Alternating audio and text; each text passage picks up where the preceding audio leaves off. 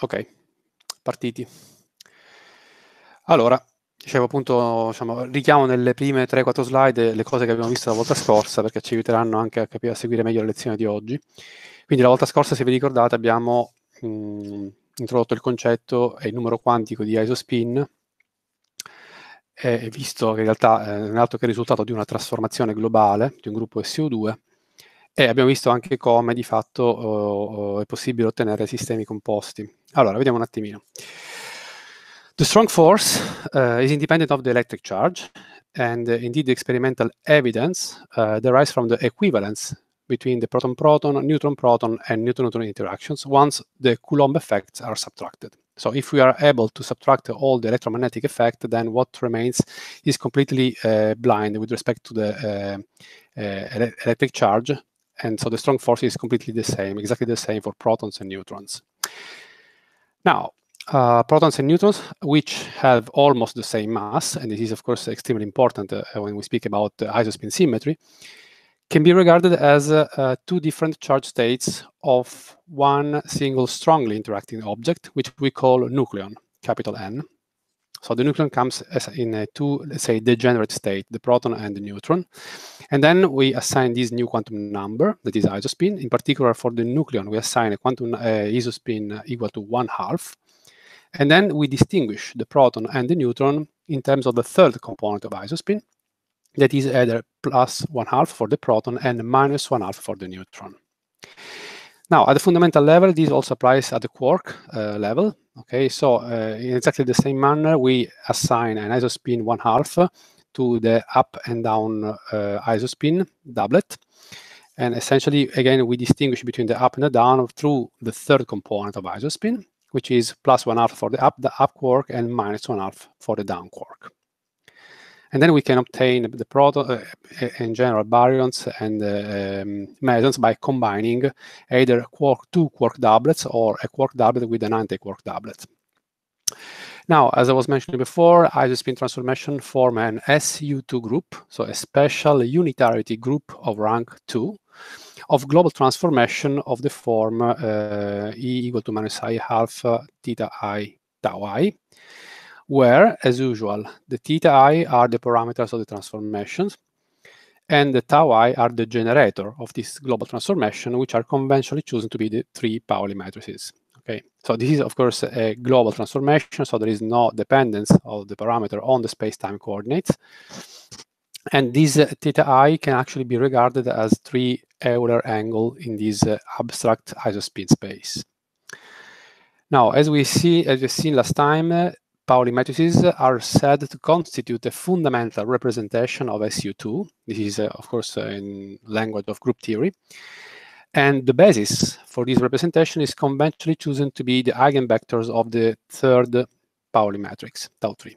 And in fact, we showed that either if you assign to the proton or the up quark state 1, 0, and to the neutron and the down quark state 0, 1, then we obtain that they are eigenstate of tau3 with respectively eigenvalue +1 and -1. And let me also remind you that the only physical meaningful isospin transformation is the one corresponding to a pure up-down exchange or proton-neutron exchange, which corresponds to a plus or minus pi rotation about the two axes. And you see the transformation below. So the rotated up quark in this specific case becomes the down quark, and the rotated down quark becomes the up quark. And this we also showed. Now, what about compound systems? So baryons are bound system of 3 quarks. And so you have to combine 3 quark isospin doublets. So a system of 3 isospin doublets decompose into an isospin 3/2 quadruplet and 2 isospin 1/2 doublets. This is a result of group theory, which we will not go into detail, of course. What about now the symmetry of these multiplets? So concerning the quadruplet, this is completely symmetric under exchange of any pairs of quarks. Okay, whereas the 2 doublets have either a mixed symmetry or a mixed antisymmetry, which means that, for instance, for the mixed symmetry, these states are symmetric only under exchange of the first and the second particle. And for the mixed asymmetry, these states are antisymmetric only under exchange of the first and the second particle. So there is no specific symmetry when you exchange the first and the third, or the second and the third. What about mesons? Mesons are, as you know, Q-bar bound states. The four possible isospin states of light mesons are obtained from the combination of an SU2 quark doublet and, of course, an SU2 anti-quark doublet, isospin doublet. And then one obtains an isospin triplet state and an isospin singlet state, much like what we obtain when you combine the two spin 1/2 Fermions, for instance. And in particular, as we saw at the very last, at the end of the last lesson, the three pions, so the pi plus, pi 0, and pi minus, constitute an isospin triplet with total isospin equal 1. And these are the three projections along the third axis. So +1 for the pi plus, 0 for the pi 0, and -1 for the pi minus. Okay, so this was a summary of what we learned last time. Let's now move on. So the concept of isospin is not only useful for classifying hadrons, as we have just seen, but also for constraining their dynamics. And the important point is the following. Since isospin is conserved by strong interaction, any reaction or decay occurring through the strong interaction must have the same total isospin in the initial and in the final state. Not only the total isospin, but also the third component, because both are conserved in strong interactions. Okay. If you remember, in electromagnetic interaction, only the third component is conserved, and in weak interaction, none of those is conserved. Okay. So if we know we have a reaction or a decay that we know that proceeds through the strong interaction, we have to ensure and enforce that total isospin and third component of isospins are conserved. And this allows to put strong constraints also on the cross sections of these processes, as we will see today. Now, to understand quantitatively, how isospin conservation constrains the relative values of the cross sections of strong processes, we have to introduce the Clebsch-Gordon coefficients, which allow to properly divide the isospin wave function of composite system. Ora, immagino che i coefficienti di Clebsch-Gordon li avete già studiati in meccanica quantistica, non so. Sapete di cosa stiamo parlando? Sì, sì. Ok, va bene. Comunque diciamo, li riprendiamo lo stesso perché appunto ci servono poi per risolvere i problemi. Quindi adesso passiamo alla lavagna e definiamo i coefficienti di Clebsch-Gordon e come anche sono tabulati, eccetera. Va bene. Ok, allora andiamo qui.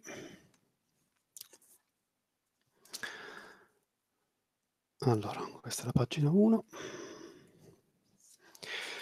Okay, so let's consider a system of two particles which come with the isospin states either I1, I13, and I2, I23, where 3 means the third component as usual. Okay. Now, starting from these two isospin states, we can construct two bases. The first basis is made in this way. So we have I1, I13, I2, I23, which are simultaneous eigenstates of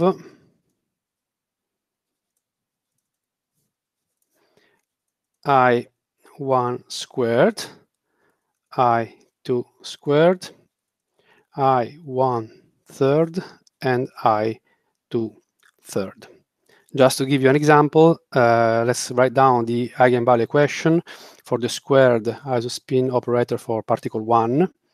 So this is I1, I13, I2, I23, and then the eigenvalue will be just using the same, exactly the same algebra of spin, I1 plus 1, h bar squared, and then you have your eigenstate, I1, I13, I2, I23. Or another example is when you apply these for the third component of isospin. So for instance, I13 to the same eigenstate, then the eigenvalue will be I13 h bar, and then you have again the same eigenstate, okay? Now, this is the first basis. Okay, then you can also construct a different basis, which is written this way. So you have I1, I2, total I, and I3. Okay, so I is now the total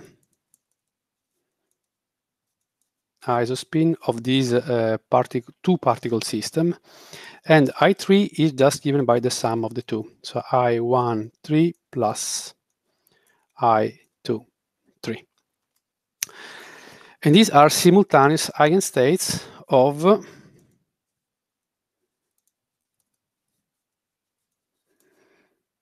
I1 squared, I2 squared, I squared, and I3. Okay, and again, let me give you some example.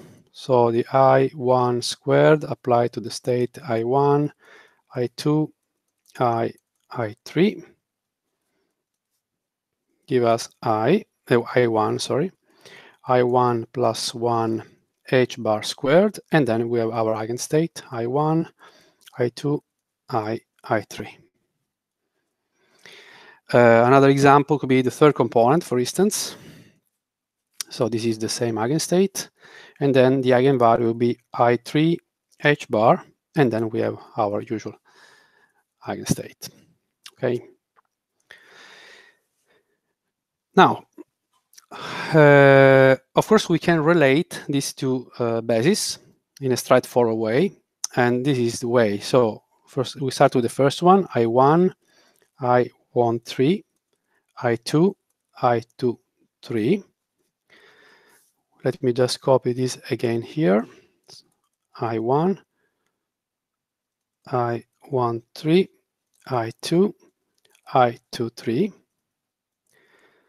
So, of course, this equality holds only if in this blank space you have essentially the identity operator, okay? That you can also write, as you know, in terms of the completeness relation. So this we can write as the sum over I or I3 of I1, I2, I3, and then we have here I1, I2, I3. So this constitutes, of course, an orthonormal complete basis. Okay, so overall, this guy here gives you the identity operator. Okay, don't call it I, does not make confusion. Okay, you know this is exactly one. Okay, but now we can rewrite these in a better way, in a more useful way. So we can put the sum here, I3, and then we have I1, I2, I3, I1, I1, 3, I2, I2, 3, and then we have our state I1, I2, I, and I3. Okay, I go fast because you should know all this already. And then what we have here is what we call the Clebsch-Gordon coefficient. Okay, so is CI3. Okay, so in a sense, the Clebsch-Gordon coefficients are the weight that we use when we make a superposition of our isospin state for the composite system. Okay, so this we can also write better. Let me change page here, or maybe we can also write here. So yeah, so at the end we can write, even in a more compact way, that I1, 3, I2, I2, 3, we can expand as the sum over I3 of our Clebsch-Gordon coefficient, so CI3, and then the state we can write in a compact way as I3, just like this. Okay. Now, this is the formalism. This is the way the Clebsch-Gordon coefficients are introduced, and now we will see some, of course, example and how to use them practically. Ok, cambiamo pagina.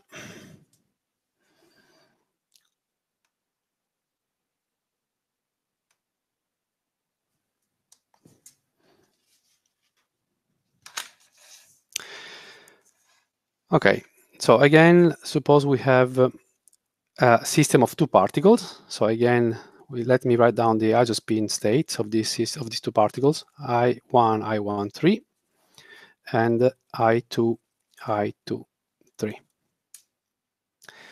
Now, as we have seen, the total component of the total third component of isospin, so I3, is simply given by the sum of the third components, I2, 3. Whereas, if you want to calculate the possible values of the total isospin, you have to use, again, the same algebra of spin. So, as you know, this must be I1 minus I2 in absolute value, I, and then I1 plus I2. So the total isospin can take all the values that are included in this range.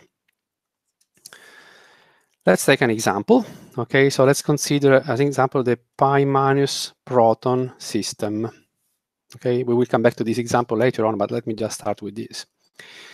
So for the first particle, it is a pi minus. So we have that I1, I13 is going to be I of the pi minus and I3 of the pi minus. We know that the pions constitute an isospin triplet, so the total isospin for a pion is 1, and the third component for the case of pi minus is -1, as we have just seen. Now, what about the proton? For the proton, we have I2, I23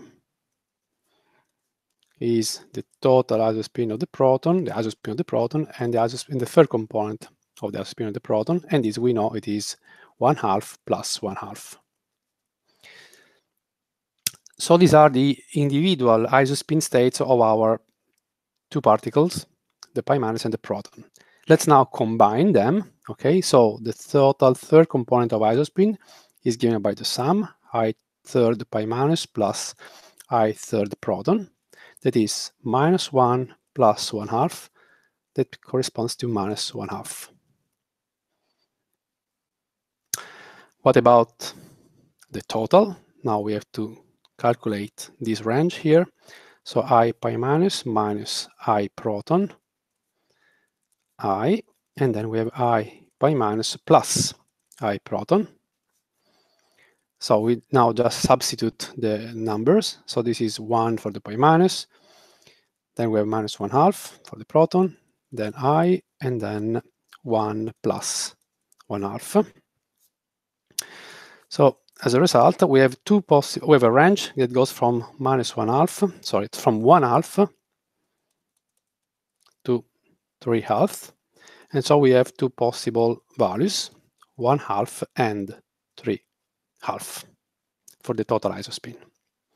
That means that the pi minus and the proton can combine themselves into either an isospin 1/2 or an isospin 3/2 total isospin.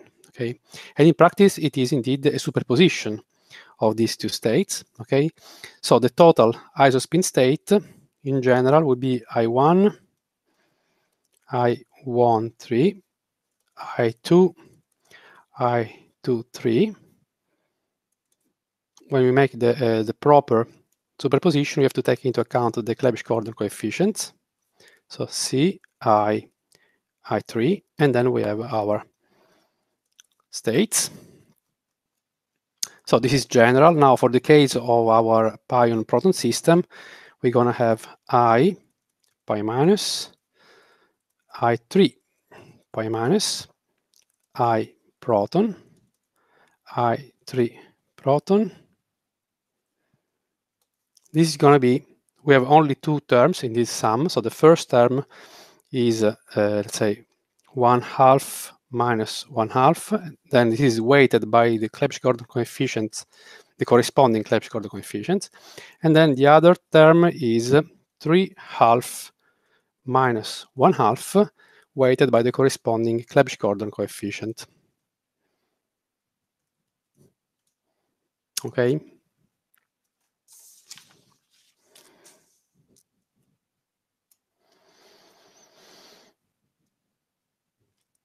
Tutto chiaro fin qui?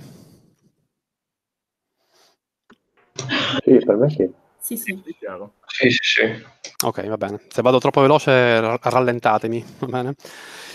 Okay, so now the question is how to obtain the values, the numerical values of these Clebsch-Gordon coefficient, okay? And the Clebsch-Gordon coefficients are, as you know, they are tabulated in a very smart way into subtables of this type. So let me write down the type of table. So here we have I1 times I2. Here we have I1, 3, I2, 3, etc. for the system of particles. And here we're going to have I, all the possible values of I, okay, and the possible projections, so etc., etc., I3, etc. And here, in these white blocks here, you're going to have plus or minus the squared Clebsch-Gordon coefficients. So to be concrete, let's have a look at the real table. So let me switch now to the slide.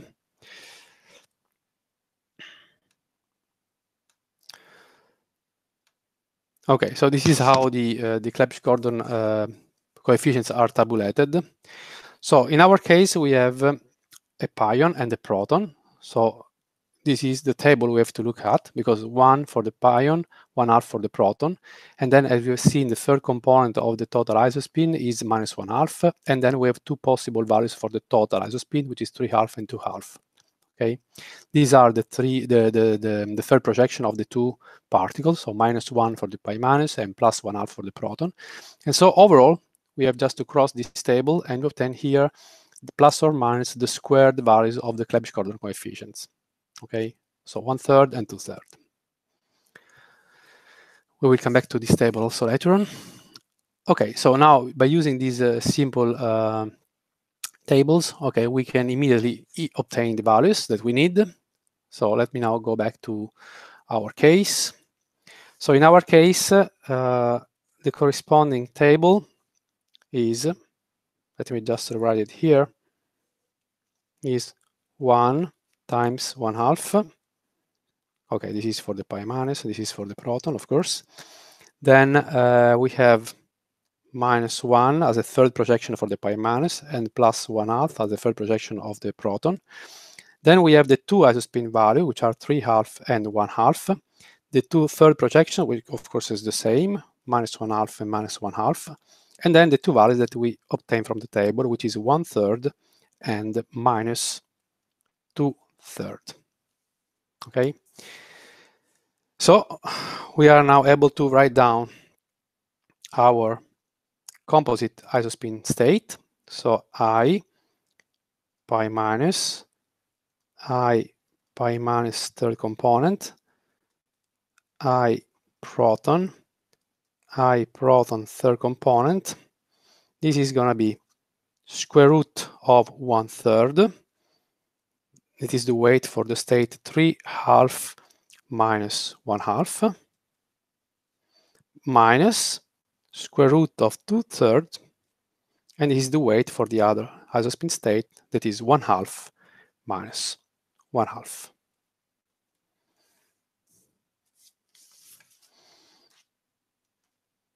Okay, so this is the way to correctly write down the isospin state of a system of two particles by taking properly into account the corresponding Clebsch-Gordon coefficients. Now we will make a lot of use of these in the exercise today. Okay.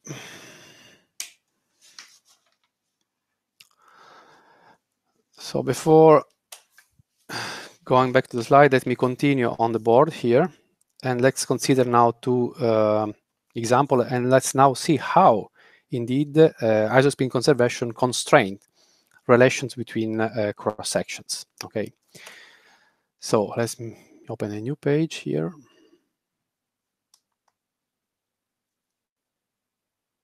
All right.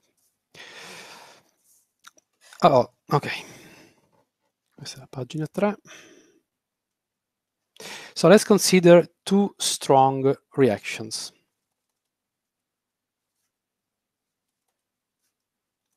That means reaction that proceed through the strong interaction, of course. So the first one is a proton plus proton that goes into deuteron plus pi plus. And the second is a proton plus a neutron that goes into deuteron plus no, this is a pi zero, sorry, plus pi zero.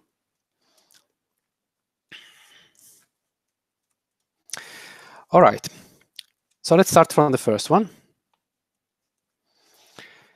Let me first of all remind you the isospin state of all the participants here. So I1, I3 of the proton we know is 1/2 plus 1/2. Then I1, I3 for the deuteron is 0, 0.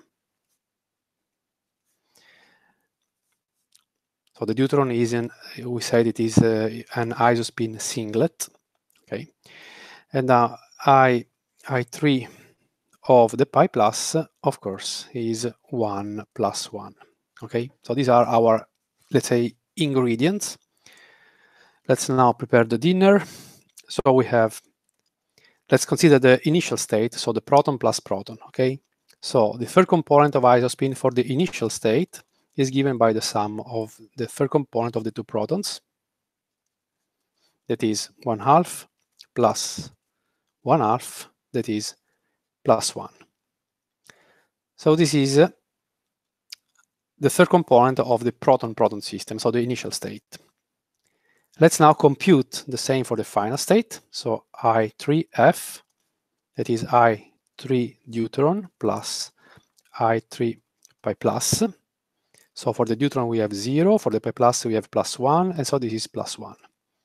So we are happy because the third component of isospin is conserved. It is the same in the initial and in the final state. And this is what we expect for a strong reaction, of course. What about now the total isospin? So we have to compute the range here, I proton minus I proton. So this is for the initial state, for instance. And then we have I proton plus I proton. And so we obtain 0, I, 1. So we have two possible values. Okay, so for the initial state, these two protons can combine either into a 0 isospin state or a 1 isospin state. However, this is not completely true. So, la domanda che vi faccio adesso è, sono davvero possibili entrambi questi valori per l'isospin totale dello stato iniziale o dobbiamo subito scartarne uno?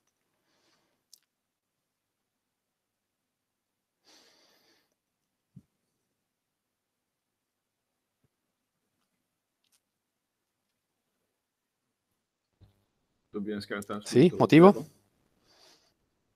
perché dobbiamo conservare sia l'isospin lungo Z che l'isospin lungo I, cioè l'isospin totale, e se noi abbiamo un isospin uguale a 0 totale non possiamo avere un isospin lungo 3 pari a 1. Esattamente, questa è la risposta esatta. Ok? Quindi avendo un isospin 0 non potremmo mai avere isospin 3 uguale 1, quindi dobbiamo scartare l'ipotesi isospin totale uguale 0, quindi ci rimane soltanto una possibilità. Benissimo. So we can write down the isospin state for the initial state, that is I, 3I, and here we have just only one possibility, 1 plus 1. So 1, 1. Okay? Let's now consider the final state. Okay, so here we have now ID minus I pi plus, IF, ID plus I pi plus. So this is 0 minus 1, IF, 0 plus 1. And so in this case, we have just one possibility, that is total isospin equal to 1. And we are happy because this corresponds to the initial state isospin. And we know that the two must be conserved. Okay, so we can write down the final state, isospin wave function as IF, I3F, also given by 1, 1.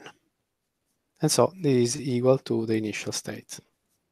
And we are all happy, okay?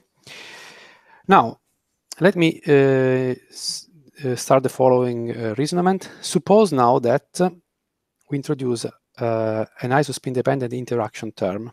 Let me call it, so it is a term in the Hamiltonian that depends on the total isospin. So this is, let me call it explicitly isospin dependent interaction term.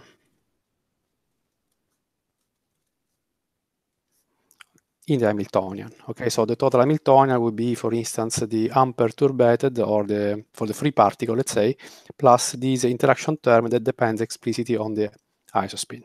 Okay. Then, of course, the cross section for this process, so proton-proton into deuteron pi plus, will be proportional to the matrix element that we can construct from the initial and final state that we just computed. Okay, through this interaction term. Right? So this we can write explicitly as 1, 1, hi, 1, 1 squared. And we can also call this in a compact way as just m1 squared. Okay, where 1 indicates that the only isospin term value is plus 1. Okay, for this system. Now, let's now go to the second strong reaction. So proton-neutron that goes into deuteron plus pi 0. Let me cambiare foglio qui.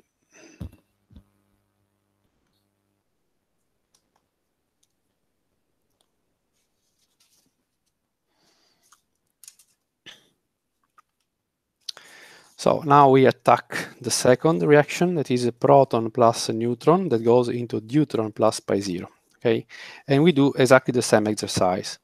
So for the third component, we have I3 for the initial state of the proton plus I3 of the neutron. In this case, we have plus 1/2 for the proton, but minus 1/2 for the neutron. And this is going to be 0. Okay. Then we do the same for the final state, I3F.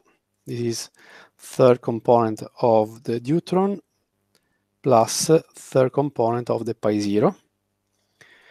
These are both 0, as we know. So this is also going to be 0. And again, we are happy because the third component is the same between initial and final state. So it's a strong process. Third component of isospin is conserved as we want.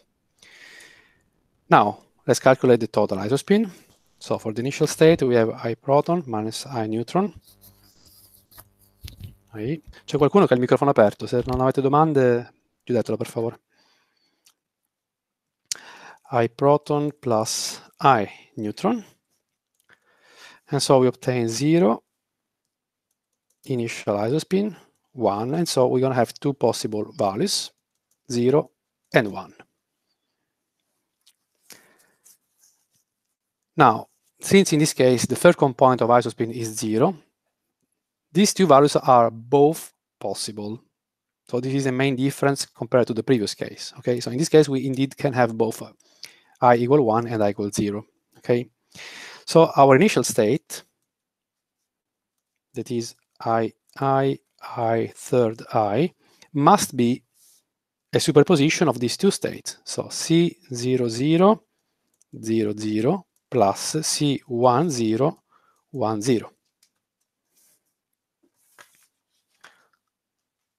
10. In order to write this completely, we have to take the Clebsch-Gordon coefficients from the tables.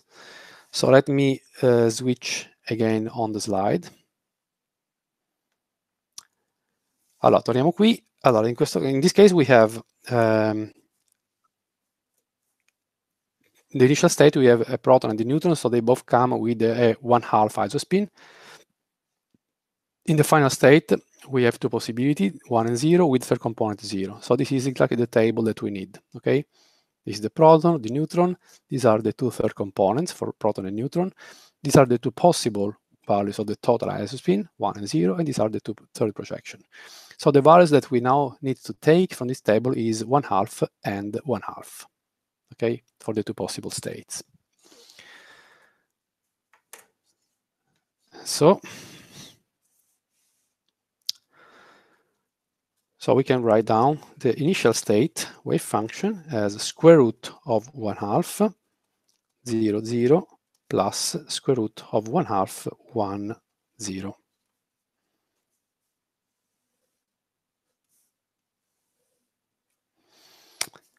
What about the final state? So we do the same exercise again, ID minus I by 0, IF, ID plus I by 0. So this is going to be 0 minus 1 in absolute value, and 0 plus 1. So here the only possible value is 1. And so the final state wave function is simply given by I3F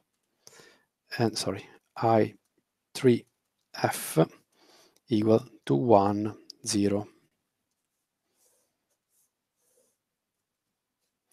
So indeed the situation is different now compared to the previous reaction, because now we are in the situation in which the initial state is a 50% mixture of I equal 0 and I equal 1 states, while the final state is a pure I equal 1 state.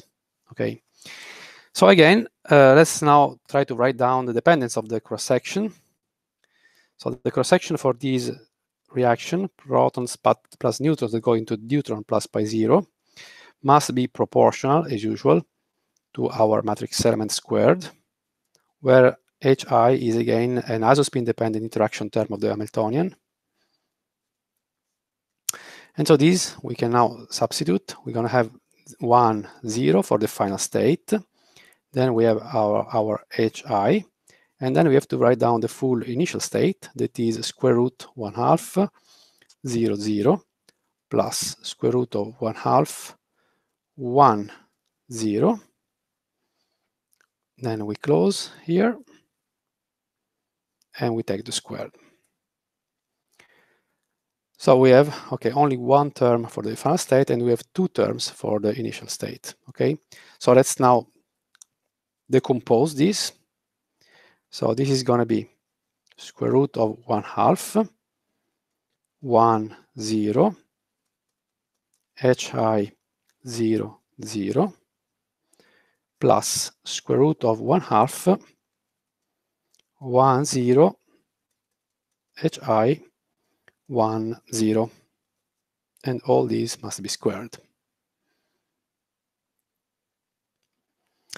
Now, what's the problem here? The problem is that the first term violates isospin conservation, because initial and final state are different.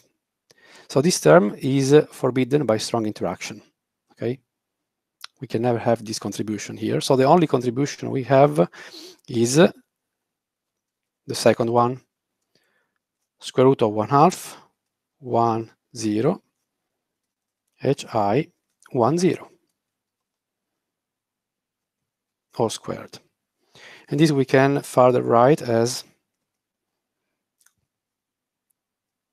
we can also go here, 1/2, we take the square we put outside, and then m1 squared. Okay, written again in a compact form. And so now we can see what happened if we compare the two cross sections. Okay, so if we put now in the numerator this last one, so proton plus neutron into deuteron plus pi 0, and then in the denominator the other one, proton plus proton into deuteron plus pi plus. Okay, so the result will be 1/2 m1 squared divided by m1 squared. That was our previous result. And so overall, the ratio between these two cross-sections is exactly 1/2. Okay, so the one in the denominator is twice as large as the one in the numerator. And this is fantastic because this is exactly what is experimentally observed, as it is observed experimentally. Okay. So this is what I mean when I say that isospin conservation requiring actually isospin conservation in strong reaction allows you to make constraints and also then therefore to make predictions for cross sections. Okay. Adesso torniamo sulla slide.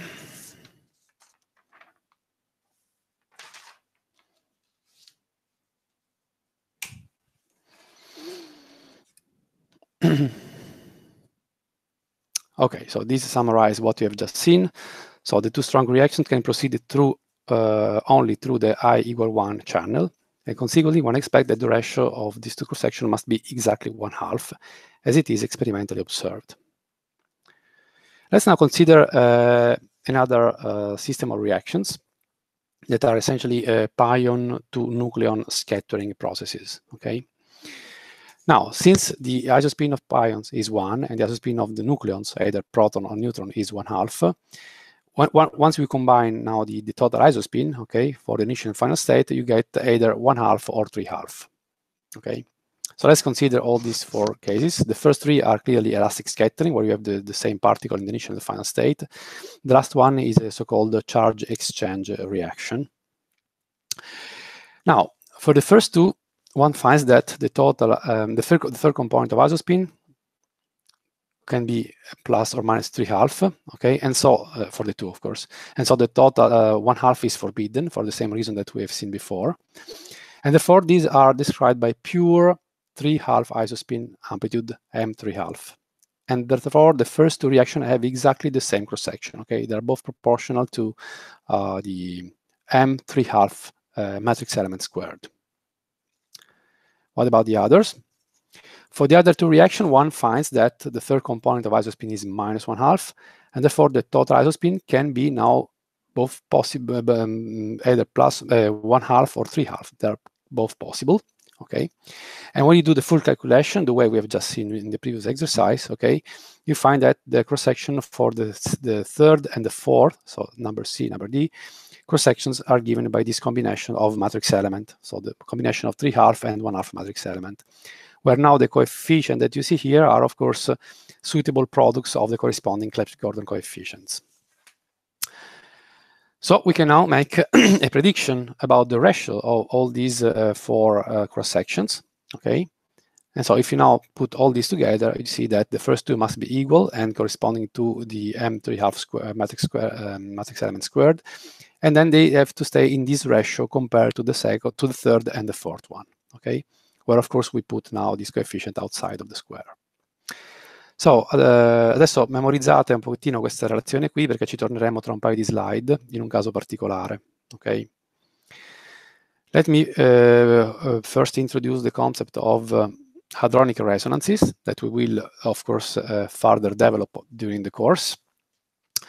So this is something that we already discussed in the past. So the lifetime of hadrons that can decay strongly, as we know, is extremely short. Okay, we have also done some exercise.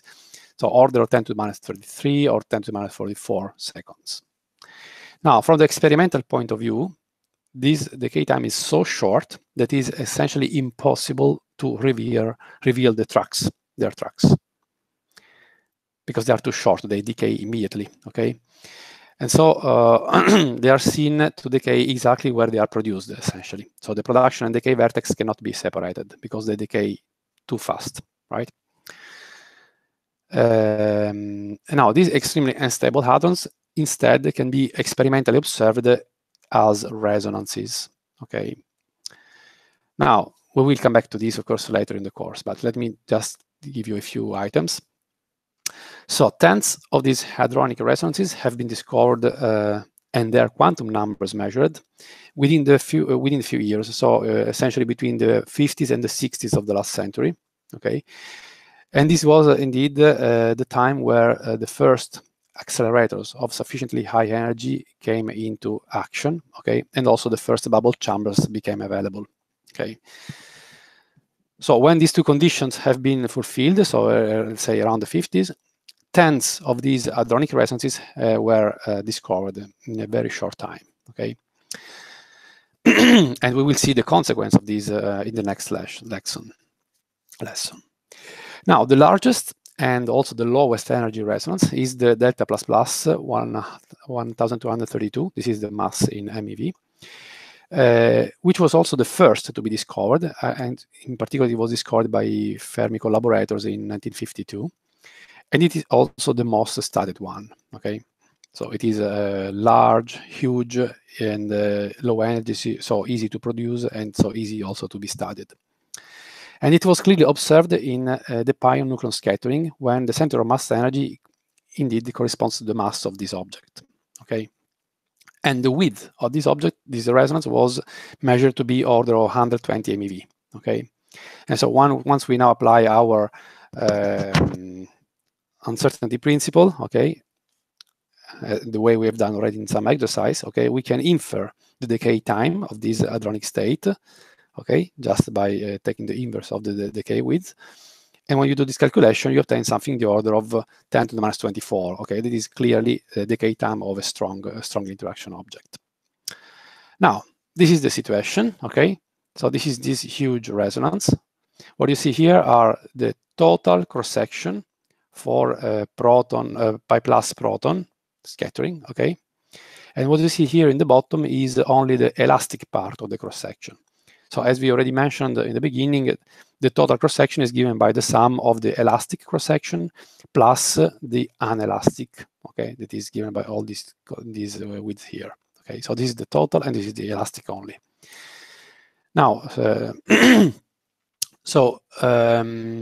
now when we move now for our center of mass energy above 3 GeV, that is essentially above this point here, okay, you see that, okay, you have a big resonance here, we have some smaller structure here and there, but beyond 3 GeV, there is nothing essentially here, okay?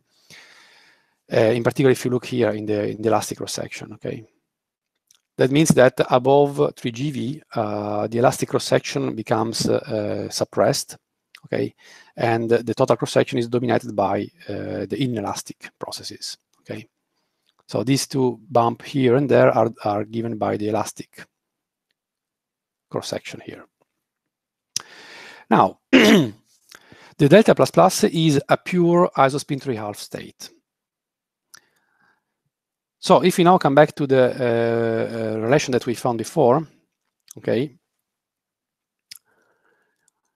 If we consider now the four reaction here, okay, all of them can populate this resonance here, okay. But then the first two are given are proportional to the M3/2 matrix element squared, and then the other two, okay, are given by this combination, okay. But in correspondence of the resonance, okay, which is a pure 3/2 state, okay, we can neglect these two 1/2 contributions, okay. And so now when we take the ratio of for instance, the cross-section for the first reaction divided by the sum of the last two, okay, so sigma A divided by sigma C plus sigma D, then only the 3/2 matrix element terms contribute, and this ratio turns out to be 3, which is again what we observe experimentally, okay. So this is again another proof that isospin conservation allows you to constrain and so to make predictions also on the cross-section of strong processes. Okay, let me go now one step further. Che ore sono? Okay. So let's now for the moment introduce a new subject, and then the two of course will be merged together. So in 1943, by studying cosmic rays with a cloud chamber immersed in a magnetic field, a new family of particles was discovered, all with a mass around 500 MeV. So this is a scheme of the famous Rochester-Butler experiment. So essentially they had a cloud chamber that you see here in the center, okay, with a lead plate in between, essentially the same idea used by Anderson when he discovered the positron, if you remember, okay. But now the detector is more complex because we have a trigger generated by 3 Geiger-Müller counters, one here and two there. And also we have a huge lead blocks. Okay. So the lead shielding was used to ensure that only high energy events were recorded, because the low energy would be, of course, absorbed immediately in the lead. The experiment was performed at sea level, because this was in England, and in England there are not mountains, essentially. And then what we call signal over a huge background. The signal was only few events over, indeed, more than 5,000 photographs taken in the bubble chamber during something like 1,500 hours of data taking. Okay, so what they found here? They found the majority of the events were just standard thing. Okay, so pions, whatever, protons, so things that were already well known. But then there were few strange events. Okay, you see here the photographs for this bubble chamber, and you see here these kind of V shape or fork shaped events, also here and there. Okay, so they saw a few of them, and the interpretation was the decay of an unknown neutral particle, because we don't see here the particle that decays into these two charged objects. So the interpretation was the decay of an unknown neutral particle of the mass in this range, okay, into a pair of charged particles. Being charged, of course, they release some signal into the bubble chamber. There was also another topology of events like this one. So you see something charged here, then decays into something also charged and something that you don't see, a neutral. Okay. So again, the interpretation was a disintegration of an unknown new charged particle that you see here in the beginning, of a mass in the order of 500 MeV, into a penetrating charged particle. Here is it. Okay, and an unobserved neutral particle that should stay right there. Okay. So it took quite some time to understand what is going on here. Okay, and in fact, the situation was quite confusing at the beginning. Okay, in particular, the experiment revealed the existence of the following new particles.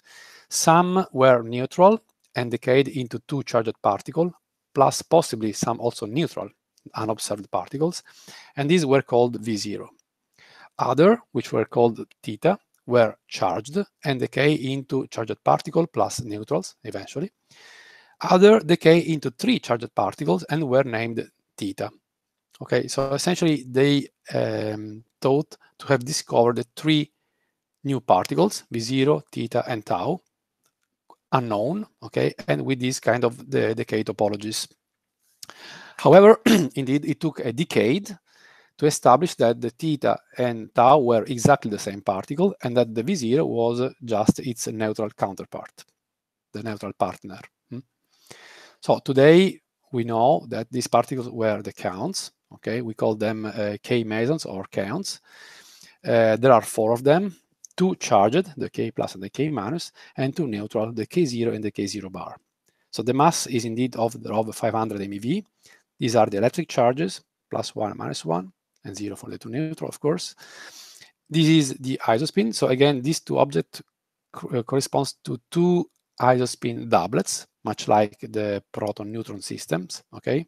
So they both come with +1 half, and the two are distinguished by, again, the third component. So for the first doublet, we have +1 half for the K plus, -1 half for the K minus. For the second isospin doublet, we have -1 half for the K0 and +1 half for the K0 bar. Okay. Now, why? Okay, let me also anticipate here that these two neutral kaons, the K0 and the K0 bar, form a very interesting oscillating quantum system that we will study at the proper time. Okay, and this is exactly the system where, for the first time, CP violation was observed in weak interactions, as we will see. Now, soon after, okay, their discovery, it was observed that kaons were always produced along with another unknown particle, decaying into proton and pion. So again, this is another photograph in some bubble chamber, and this is the decay chain. So suppose we have a cosmic ray that is a pi minus that at a certain point interact with the material of the bubble chamber. Then as a result, you obtain, so this is the pion track here, okay? Then you see nothing here, so, but then you see two decay products, here, one here and one there, which are depicted here. So this is only possible if you are producing also two neutral particles that do not release any signal into the bubble chamber, okay? One of those decaying into a pion pairs, that is the K0 we know today, and the other one decays into a pion proton, okay? So we have now another class of objects which are not kaons. And these new particles are in fact a different type and are now commonly named hyperons. Okay. Now the lightest hyperon is indeed the lambda 0, neutral. Then we have the three sigmas, sigma plus, sigma 0, sigma minus. And then we also heavier hyperons have been discovered in cosmic rays, which are the cascade 0 and cascade minus, or C0, C minus, if you like. Okay, so this table now summarizes the main properties of these hyperons. Okay. So first of all, they are baryons, they are not mesons. They are the name, they are the electric charge, they are the masses. Okay, tau is the decay time in picoseconds. And you see that they are all big numbers here. So clearly all these objects decay weakly through the weak interaction. They cannot decay to the strong interaction, otherwise you would have something like 10 to the minus 24 seconds, right? And so this was one of the mysteries instead, as we'll see in the next slide, okay? This is the C tau, so essentially the track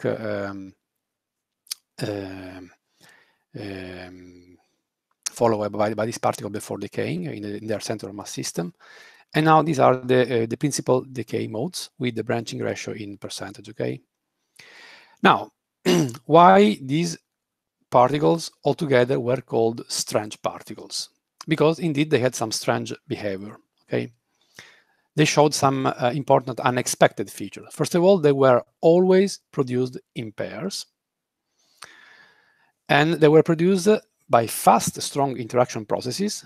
However, they always decayed through slow, weak processes. So this was totally unexpected behavior. Okay, so also if you consider a decay between hadronic states like the lambda 0 into proton and pion, this is, as we will see, a weak decay. It's not a strong decay. Okay, so the combination of these two problems led the physics community at the time to call all these particles strange, because they were behaving strangely. They were produced always in pairs. They were produced by fast, strong processes, but always decay through slow, weak processes.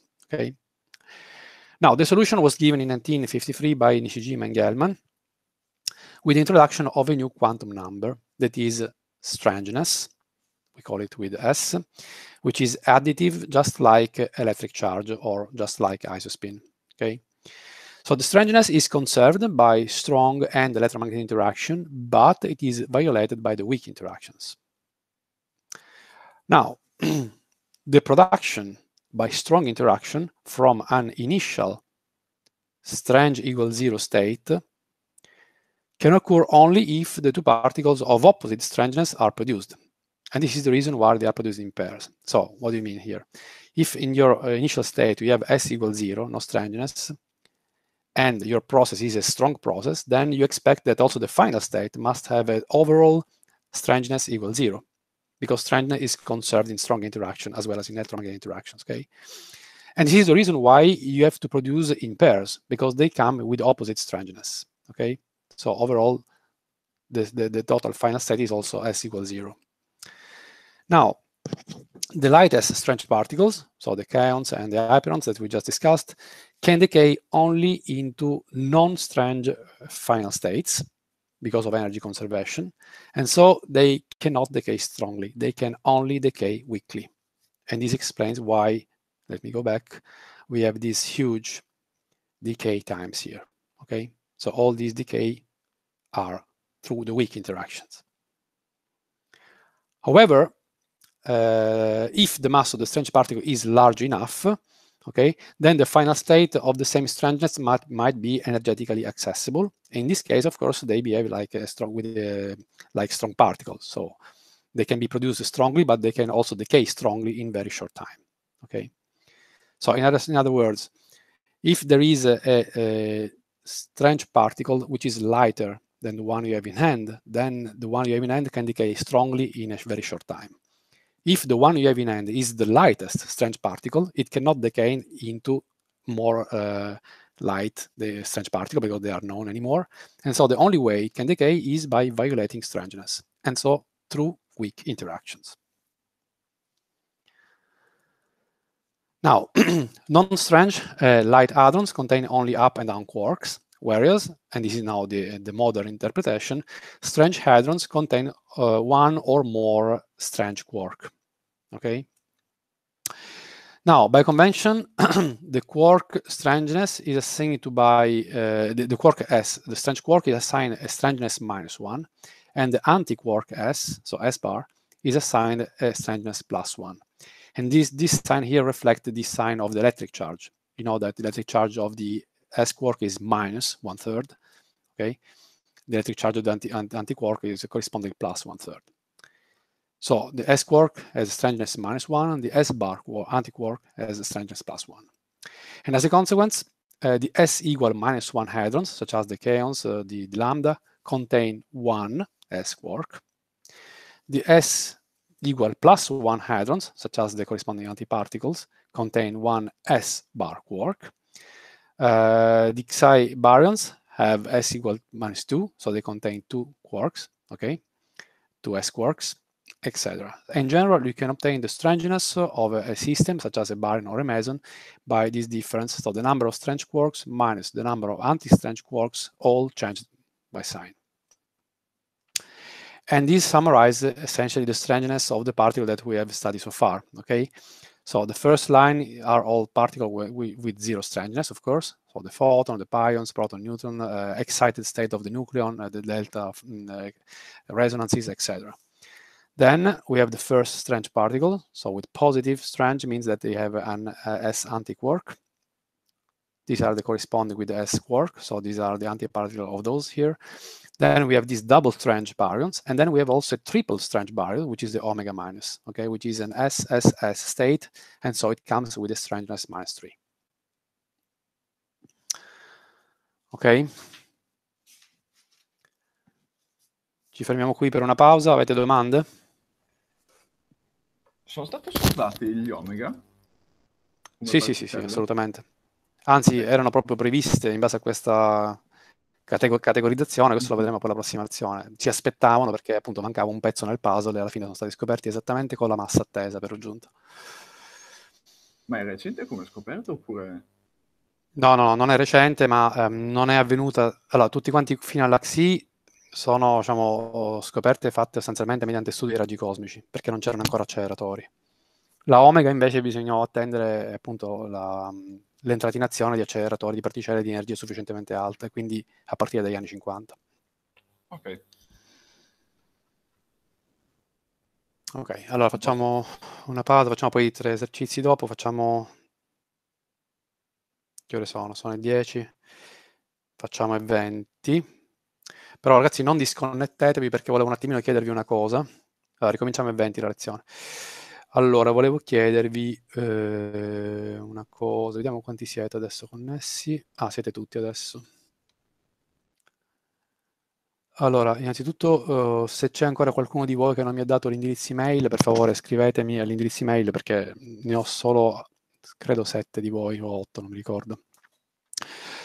L'altra cosa che volevo chiedere è questa. Allora mi sono fatto un po' un calcolo veloce e ho visto che se andiamo avanti seguendo il calendario didattico, quindi mercoledì e giovedì, il corso è di 27 lezioni, arriveremo al 18 di giugno, quindi chiuderemo il corso il 18 di giugno. Allora la domanda che vi pongo è questa: per voi va bene o preferite, nel caso fosse possibile, trovare una terza slot settimanale a partire da maggio e quindi fare 3 lezioni a maggio e quindi finire il corso prima? Ammesso che abbiate uno slot libero, ovviamente. No, io non ho niente in contrario. Anche per me va bene. Ma per me vanno bene entrambi i casi, quindi... Allora proviamo, allora, di questa cosa qui, se nessuno di voi ha obiezioni su questa possibilità, esplorerò questa possibilità, quindi ne parlerò col coordinatore di corso Ilaria, vediamo se è possibile farlo. In ogni caso, l'informazione che mi serve a monte è se avete una slot di 2 ore libera nella settimana, che potremmo utilizzare noi.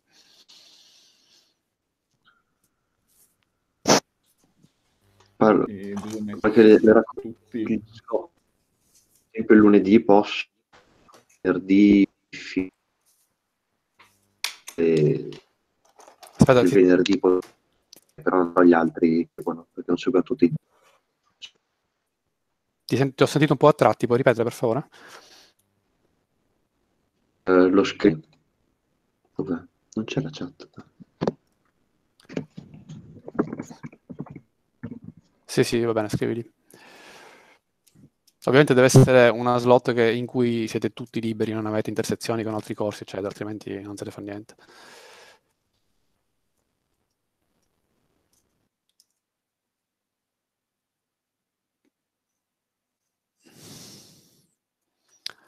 Ma sì, potete anche fare così, cioè, se non avete una risposta chiara adesso, potete anche parlarne tra di voi e poi mi mandate una mail, va bene? Credo sia più comodo così perché, Sì, essendo va che bene, va seguiamo bene. tutti corsi diversi o quasi, meglio che ci Va bene, allora organizziamo per una... perfetto, discutetela tra di voi, anche tra i ragazzi che sono assenti oggi, se avete come contattarli. No, va benissimo, d'altronde non c'è fretta, nel senso io pensavo eventualmente di fare questa cosa comunque a partire da maggio. Va bene, Quindi, insomma, fatemi sapere allora, va bene. d'accordo. E non è neanche garantito che possiamo farla, insomma, mi informerò poi, vediamo se possiamo farla. Va bene, allora ricominciamo insomma, tra 7 minuti, alle 10:20.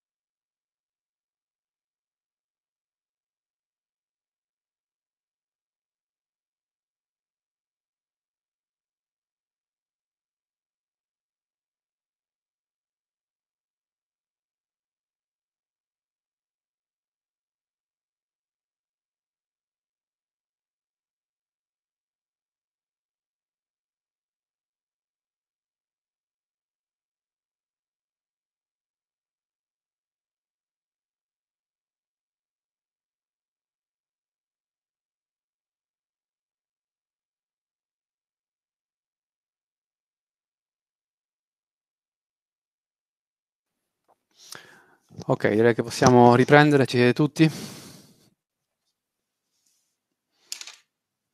Mi sentite? Sì, sì. Benissimo. Io sì. Sì, sì. Ok, perfetto. Allora, adesso facciamo 3 problemi. Ok, cominciamo con questo. So, in which isospin states can the following 3 pion system exist? So, pi plus, pi minus, pi 0 and 3 pi zeros. Allora, andiamo adesso di là.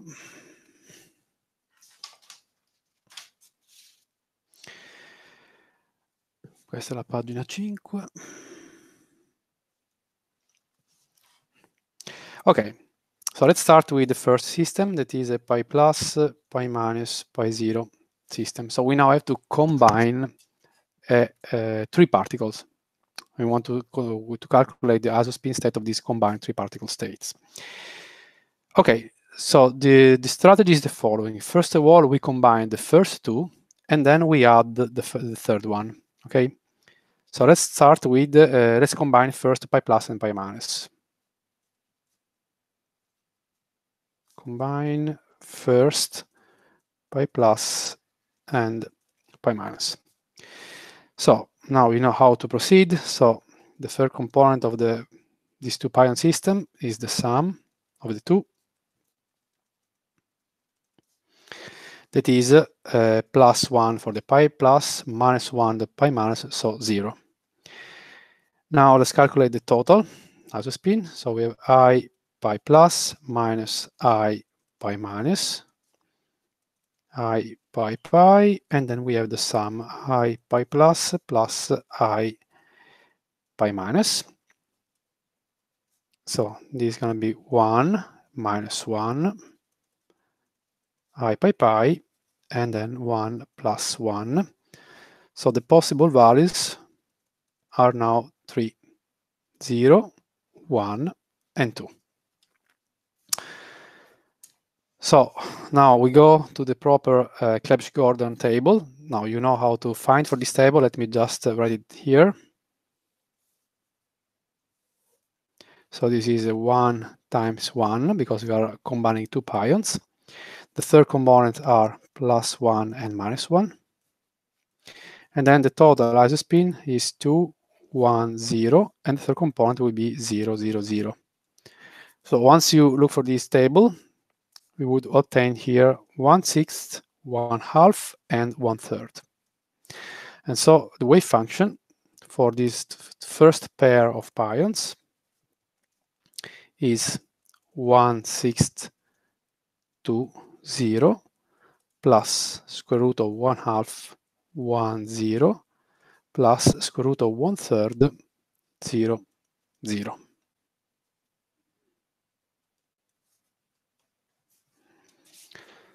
And this is for the 2 pion system. But we want to calculate for a 3 pion system, so now we have to add the pi 0.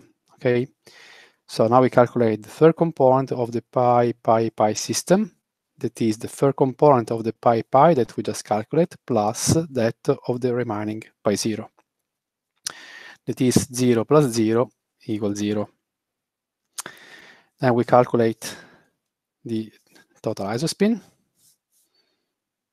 I pi pi minus I pi 0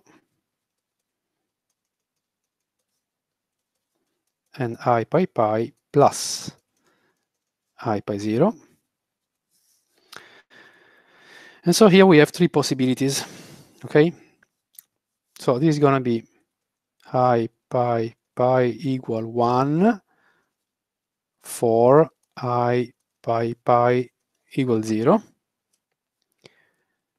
I pi pi pi equal 0, 1, 2 for I pi pi equal 1, and I pi pi equal 1, 2, 3 for I pi pi equal 2. Okay, so I pi pi 0, 1, and 2 are the 3 possibilities that we just explored before. when only considering the 2 pions. Okay. So now we have to deal with all these possibilities. Let's consider them separately. So the first case, I want to write here the e pi pi. In the case e pi pi is equal to 0. Okay. And then here we only have one possibility. So the I3 of the 3 pion system can only be 1 and 0. Okay. Now, the situation for the other case is more complex. So let's consider now the e pi pi equal 1. In this case, okay, we have to combine 3 isospin states. So we have again to deal with the Clebsch-Gordon table. So it's 1 times 1. In this case, we have I3 pi pi equals 0 and I3 pi 0 equal 0 also. So 0, 0. Then we have 2, 1, 0 in this case, and 0 for the third component. And then from the Clebsch-Gordon table, you obtain 2/3, 0, and minus 1/3. So only the assignment I equals 0 and I equal 2 are possible in this case. And so the isospin state for the combined system of 3 pions is going to be 2/3, 2, 0, minus 1/3, 0, 0. So this is the first result. This is the second result.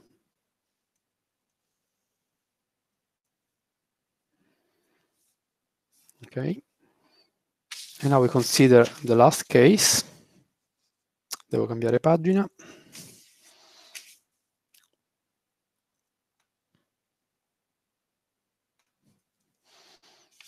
Pagina 6. So the last case is when the isospin for the 2 pion system is 2. In this case, the situation is a little bit different. We have now a 2 times 1 with I3 pi pi equals 0 and I3 pi 0 equals 0. Then we have now 3, 2, 1, 0, 0, 0, and you would find the values 3/5, 0, and minus 2/5. And so, in this case, the isospin state for the combined 3 pion system pi pi pi is given by 3/5 of 3, 0 minus square root of 2/5, 1, 0.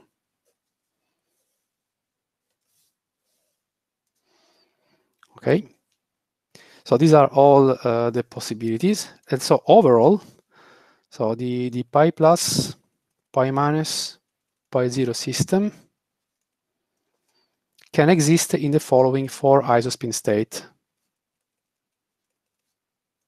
So the 3, 0, the 2, 0, the 1, 0, and also the 0, 0.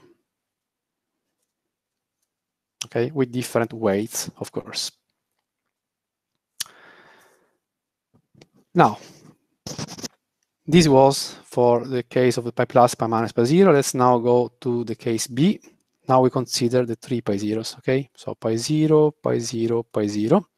And we repeat the exercise, okay? So the total third component of isospin for the first 2 pi zeros is E3 pi 0 plus E3 pi 0, that is 0 plus 0, that is 0. Total isospin, d pi 0 minus I pi 0, I pi pi, I pi 0 plus I pi 0. You obtain a range from 0 to 2. And so the possible values for the pi 0 system are 0, 1, and 2.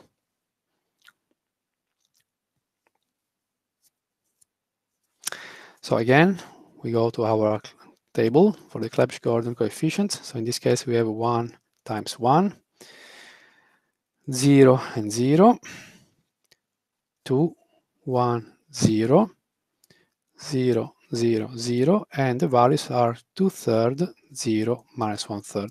I think this we already seen before. So also in this case, for the pi 0, let's say I3 of the pi 0 system is going to be 2/3 of 2, 0, minus square root of 1/3, 0, 0.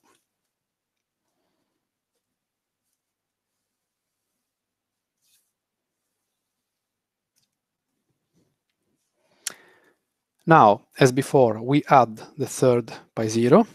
So the third component is going to be I pi 0, I3 pi 0 plus I3 pi 0. That is again 0 plus 0 equals 0. We calculate the total.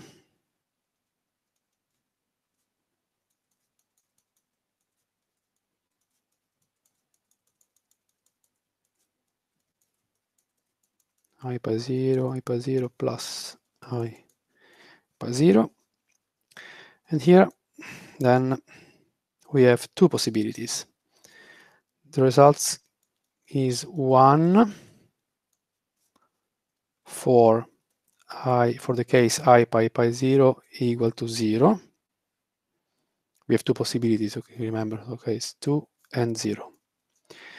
And the other, I pi equal to 1, 2, or 3 if I pi 0 is equal to 2. You can just check by yourself. And so, as before, let's consider the three cases.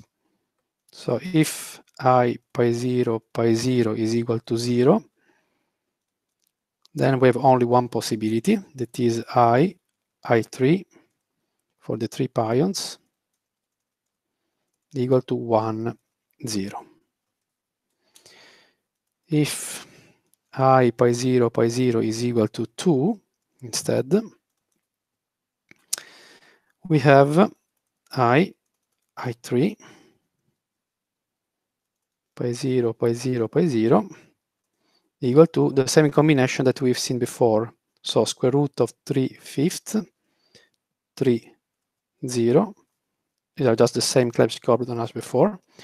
And of 2/5, 1, 0. And so, overall, if we now consider the pi 0 system, only the following two isospin can exist. So only 3, 0 and 1, 0. So the three neutral pion system can only exist in these two isospin states, 3, 0, 1, 0.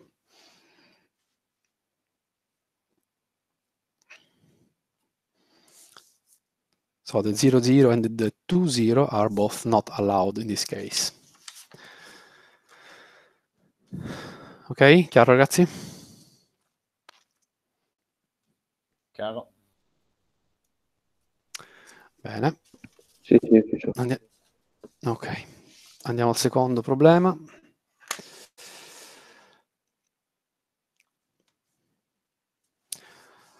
Okay, now find the relation between the cross sections of the following processes. Quindi abbiamo pi meno protone in sigma 0 K0, pi meno protone in sigma meno K più e pi più protone in sigma più K più. Quindi faccio notare che nelle prime due casi lo stato iniziale è lo stesso, quello che cambia lo stato finale, mentre il terzo è diverso. Allora torniamo lì.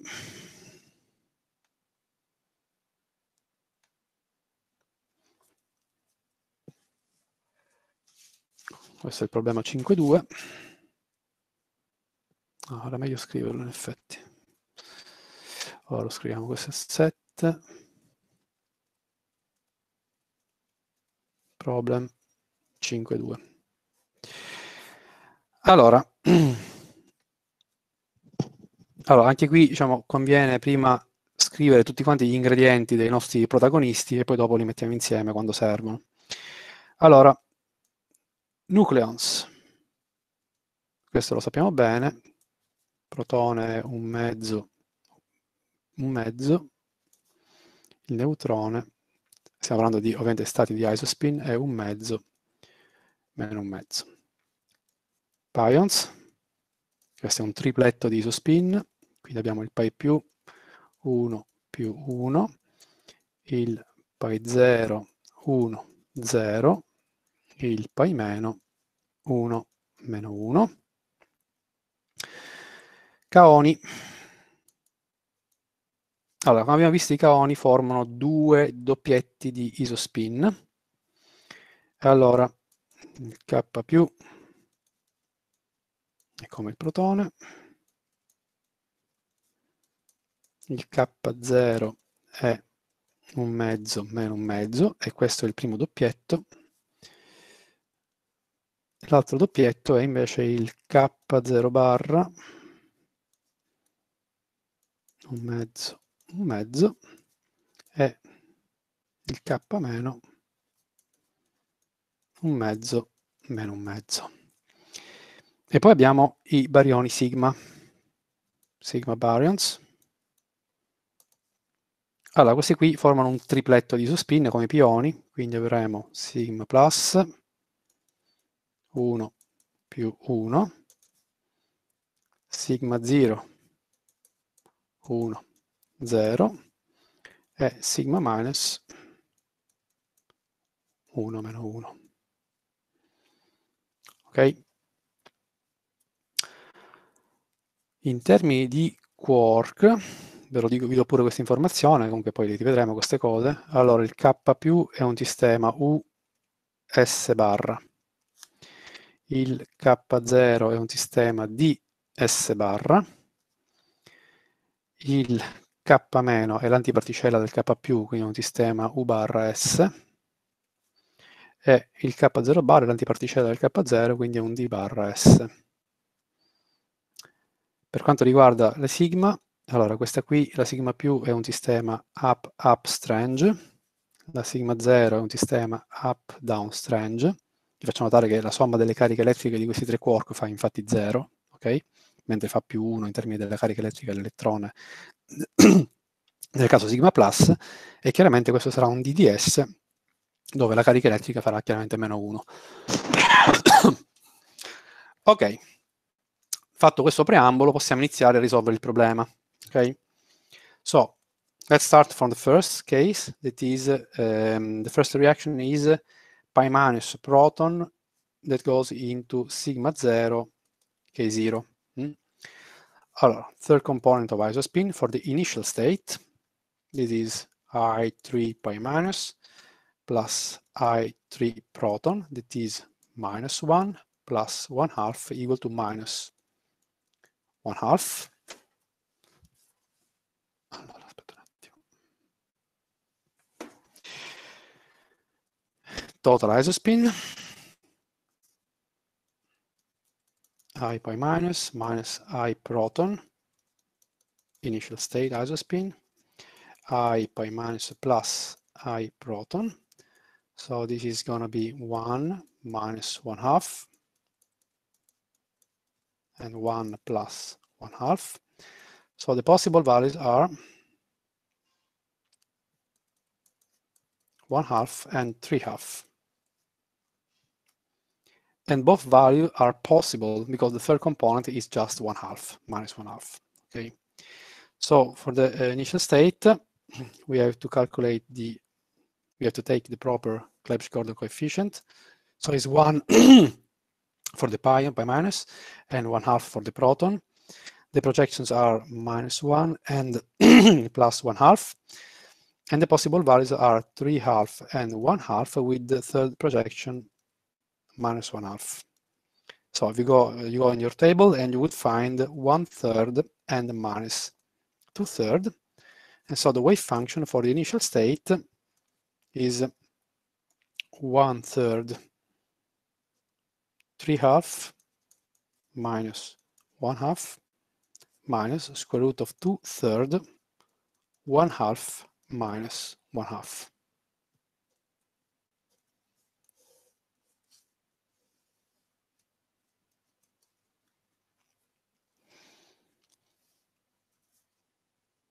Ok, now the final state. Vediamo se riesco a farlo tutto dentro questo foglio.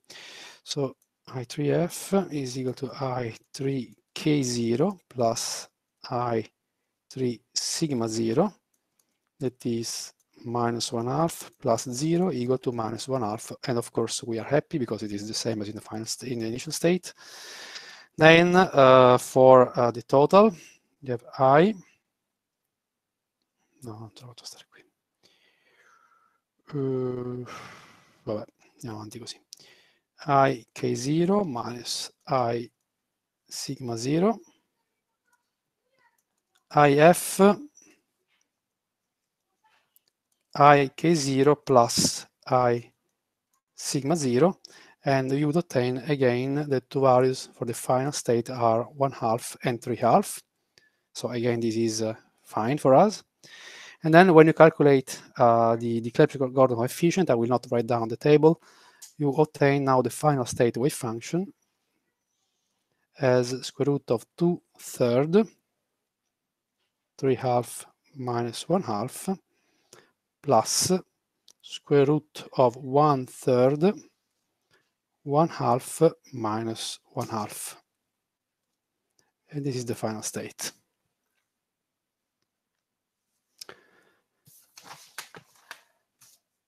Now we have initial and final state, so we can compute now our cross-section.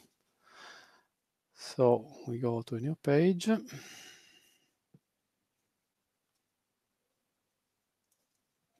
And the cross-section for the pi minus proton into sigma 0 K0 will be proportional to the matrix element F hi I squared.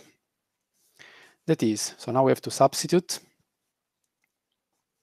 So we have square root of 2/3, and then we have 3/2 minus 1/2 plus square root of 1/3 minus, no, sorry, 1/2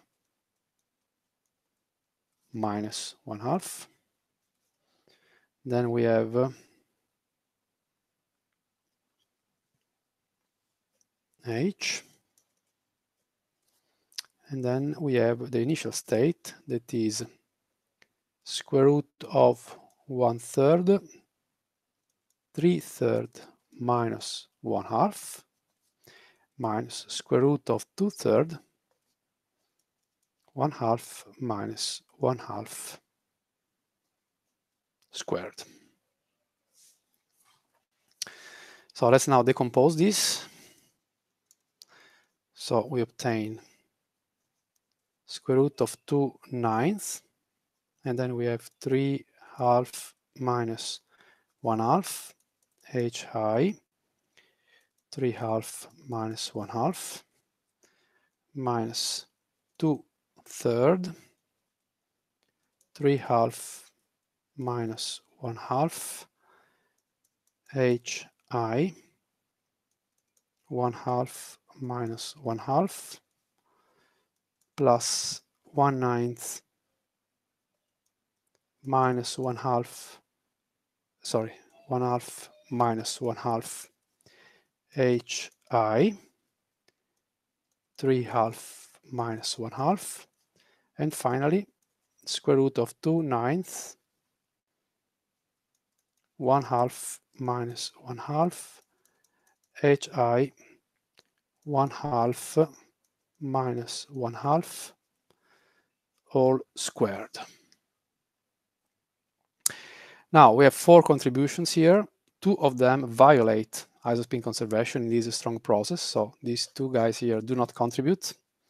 And so this we can write in a compact way as square root of 2/9 m 3/2 minus square root of 2/9 m 1/2.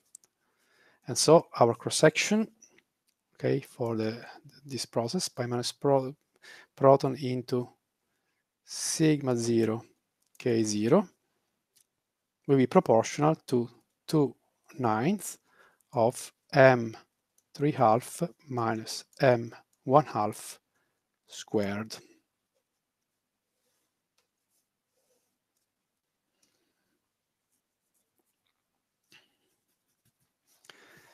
Now, this was the first process. Let's now repeat the exercise for the second. So pi minus proton into sigma minus k plus. In this case, it is easier because the initial state is the same. So we know already that the initial state isospin wave function must be 1/3, 3/2 minus 1/2 minus square root of 2/3, 1/2 minus 1/2 is just the same as before. What about now the final state? So for the final state, we have I3F is equal to I3 of the K plus I3 of the sigma minus. In this case, the final state is different, so we have to compute this. So we have 1/2 for the K plus, minus 1 for the sigma minus, and then we have minus 1/2. And then you can also compute, you do by yourself, that the final isospin can have two possible values, so 3/2 or 1/2, and both are possible. So again, we play around with the Clebsch-Gordon. 1 times 1/2 minus 1 plus 1/2, 3/2, 1/2 minus 1/2 minus 1/2, and you find 1/3 and minus 2/3. And so we now also have the final state wave function as 1/3, 3/2 minus 1/2 minus square root of 2/3, 1/2 minus 1/2.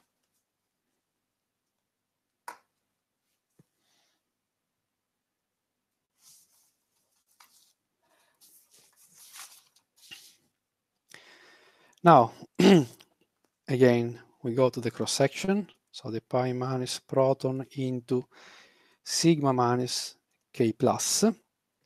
So this is proportional to the usual matrix element.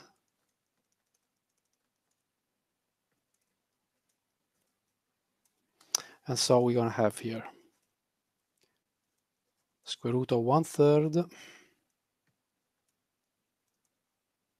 3/2 minus 1/2 minus square root of 2/3, 1/2 minus 1/2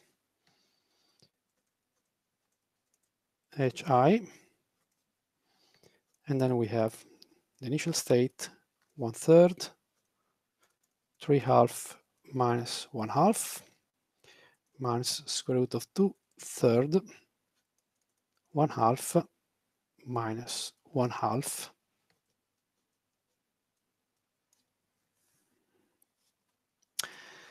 So what we have here, 1/3 of 3/2 minus 1/2 hi, 3/2 minus 1/2. Then, sorry, no, this we don't have here. Then the two central contribution are 0, so plus 0, because they would violate isospin conservation. And then we have just the last one, 2/3, 1/2 minus 1/2 hi, 1/2 minus 1/2. And so overall,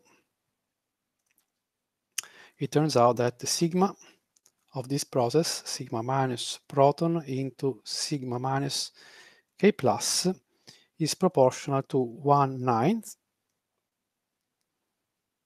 And then you have m3/2 plus twice m1/2 squared.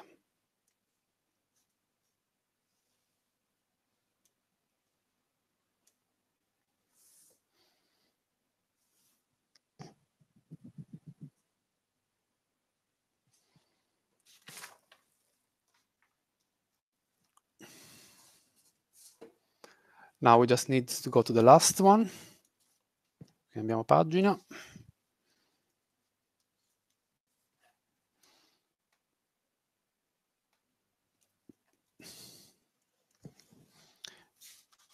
Pagina 9.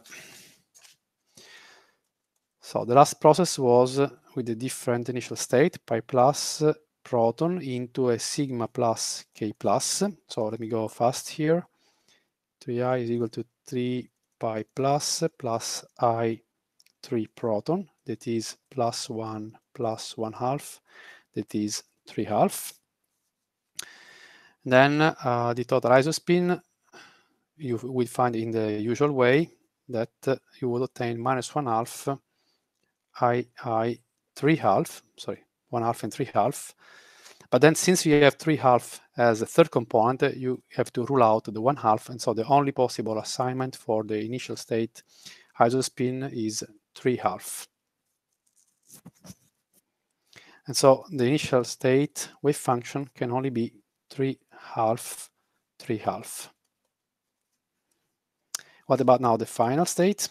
So 3f is equal to 3k plus I3 sigma plus, that is 1 half plus 1, that is of course also equal to 3 half.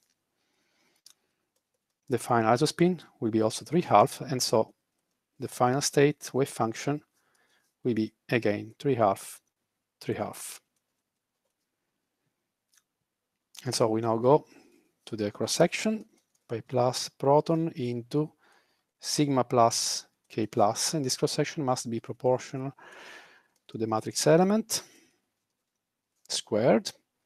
That is now simply 3 half, 3 half, hi 3 half, 3 half squared, that is m 3 half squared. And so overall our result is that the sigma pi plus proton into sigma plus k plus must be proportional to this 3 half matrix element squared. Okay, now we have all the results in hand. We can write down the ratios between this cross section. Okay, so sigma A stays to sigma B, which stays to sigma C, as 2/9 m 3 half minus m 1 half squared stays to 1/9 m 3 half plus twice m 1 half squared stays to m 3 half squared. So this is the ratio between these three cross sections, and we can consider two limiting case. Okay, so the first case is when one can neglect the 3 1 half compared to the 3 3 half. And so in this case, if this happens to be true, then sigma A stays to sigma B, stays to sigma C, as just 2/9 stays to 1/9 stays to 1, and so just as 2 stays to 1 and stays to 9. And in the other limiting cases, when one can neglect the 1/3 matrix element, then sigma A stays to sigma B, stays to sigma C, as 2/9 stays to 4/9, stays to 0, that is equal to 1 stays to 2 stays to 0.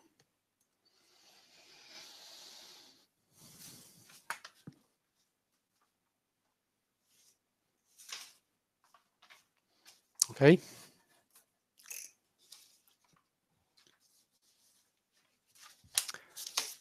Andiamo all'ultimo esercizio, facciamo velocemente. The neutral baryon sigma 0 di massa 1915 MeV has isospin 10. Calculate the following ratio of decay rates. Quindi l'esercizio precedente era calcolare il rapporto tra sezioni d'urto di reazioni forti, adesso invece dobbiamo calcolare il rapporto tra le decay rates di questi due decadimenti del barione sigma 0. So,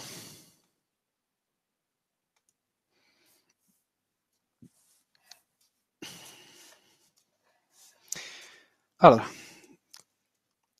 let's first calculate the isospin of the composite system, the final state systems, ok? Quindi K0 neutron e K- proton. Ah, so questo è problem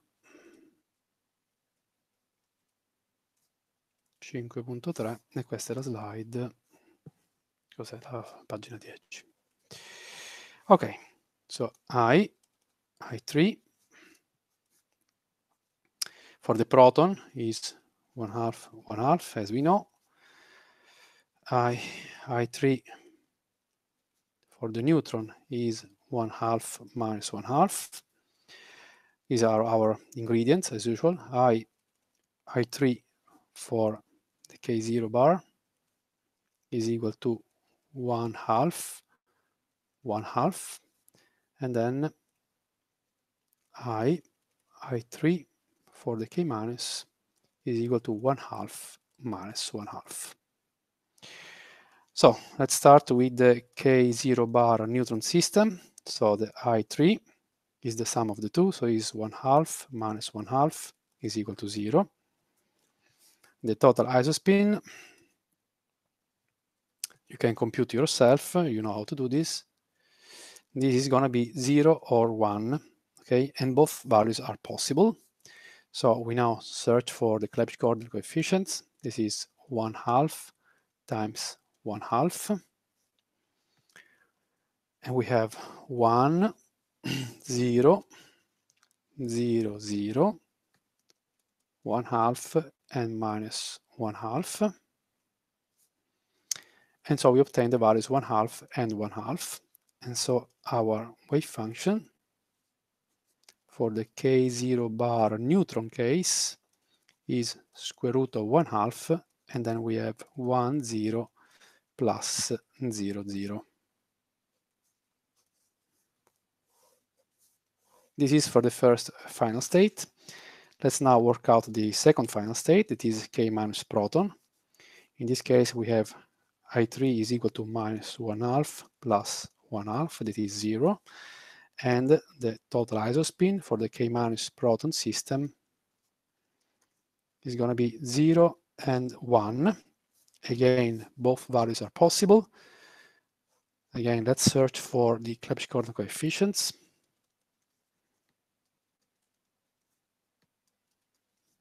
So we have 1, 0, 0, 0, 1/2, and minus 1/2. And so I3 of the K minus proton is square root of 1/2, 1, 0, sorry, minus 0, 0. Okay, so these are the final states. Now we know that for the initial state, let's call it this way, that is the I3 of the sigma 0 baryon. We know from the text that this is 1, 0. And so we can now calculate the two ratios. So sigma 0 into K0 bar n, the decay width of this in this final state will be proportional to the matrix element.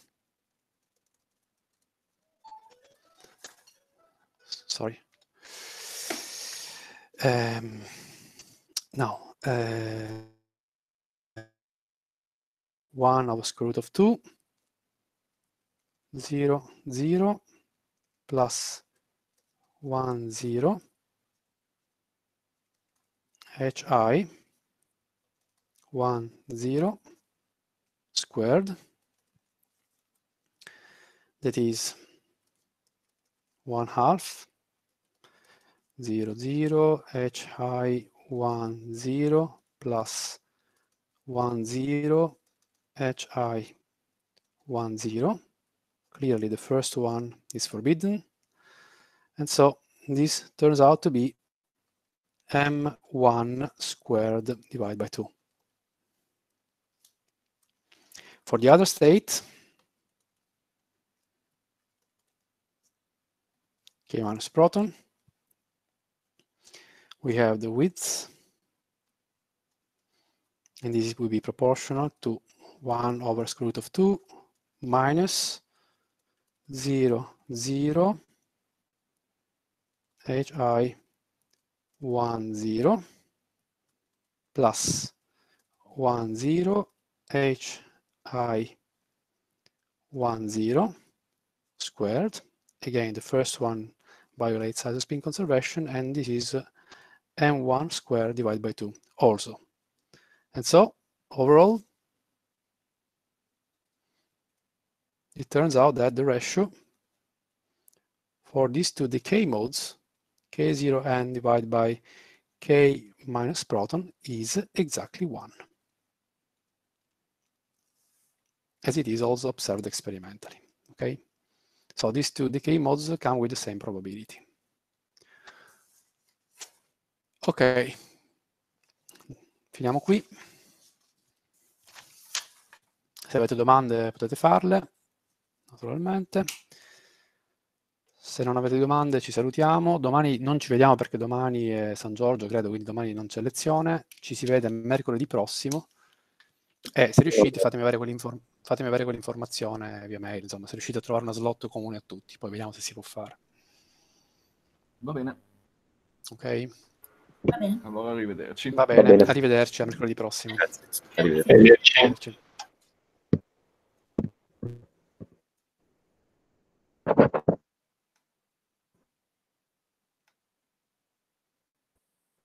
Arrivederci.